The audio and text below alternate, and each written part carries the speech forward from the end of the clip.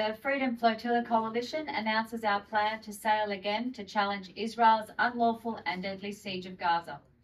In the coming weeks, a flotilla will put to sea carrying thousands of tons of urgently needed humanitarian aid that will be delivered directly to Palestinians in Gaza.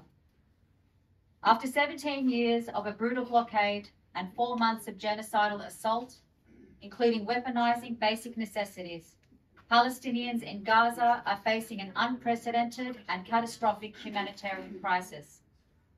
On 26 January 2024, the International Court of Justice ordered provisional measures to protect the Palestinians in Gaza from the plausible risk of genocide. Among 6 strongly worded measures, the ICJ ordered Israel to take immediate and effective measures to enable the provision of urgently needed basic services and humanitarian assistance to address the adverse conditions of life faced by Palestinians in the Gaza Strip. This decision followed UN Security Council resolutions in November and December of 23, which called for urgent steps to immediately allow safe, unhindered and expanded humanitarian access to Gaza. Israel's blatant non-compliance with these orders and the failure of other governments to pressure the occupying power to comply motivate us as civil society organisations to take action. It is incumbent upon us to ensure that Palestinians in Gaza receive humanitarian aid, says Ismail Mullah of Palestine Solidarity Alliance, South Africa.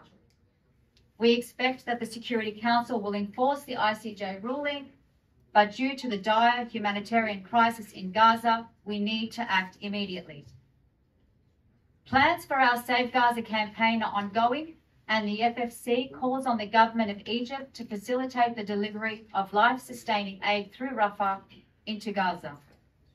FFC's mission for the children of Gaza, led by our boat Handala, will also again set sail from Northern Europe to Gaza in May 2024.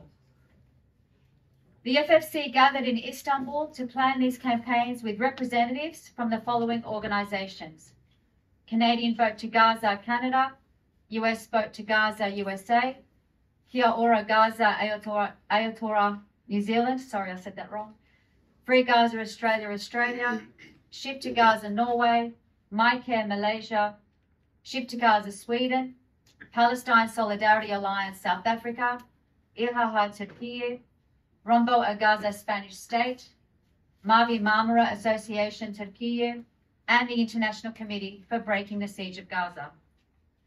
Where our governments fail, we sail, says Karen DeVito of Canadian Boat to Gaza. We are charting a course to the conscience of humanity in solidarity with the Palestinian people.